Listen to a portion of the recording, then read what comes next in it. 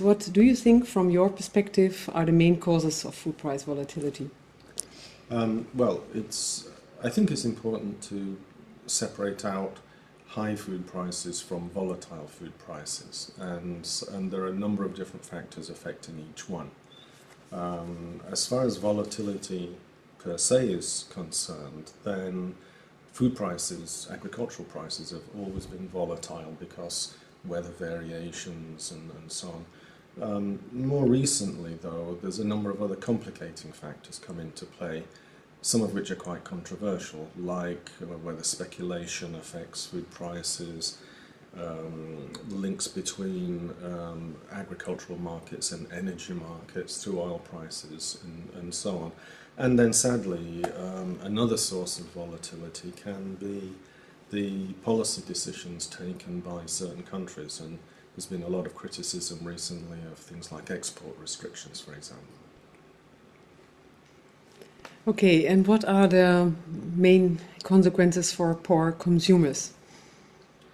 Well, whether volatility in prices on world markets actually passes through to poor consumers in developing countries, and how much it passes through, is actually quite a complicated matter. But basically, I suppose the simple numbers are that if you have people or households who are spending up to 70% of their income on food, then any variations in the price of food is bound to have a serious impact on them.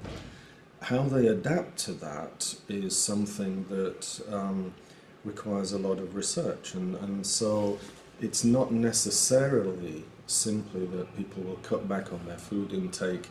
They may try and maintain their food intake by economizing on other things like healthcare, education, or they switch to lower quality foods which have got which are not so nutritious, shall we say.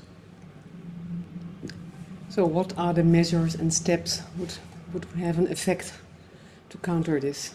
Well, I think that there are things that can be done at the international level and then things that can be done at the national level. At the international level, then we have initiatives like the Agricultural Market Information System to improve the transparency of world food markets.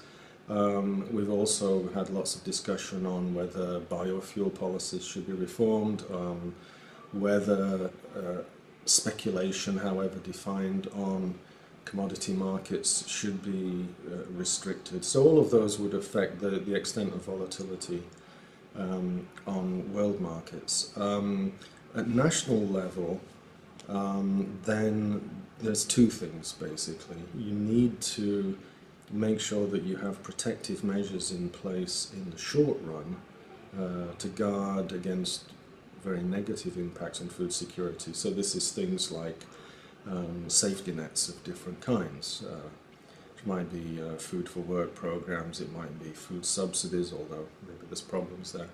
But then in the medium term, you also need to think in terms of building resilience in your agriculture and food sector so that you reduce your exposure to international food price volatility. Thank you.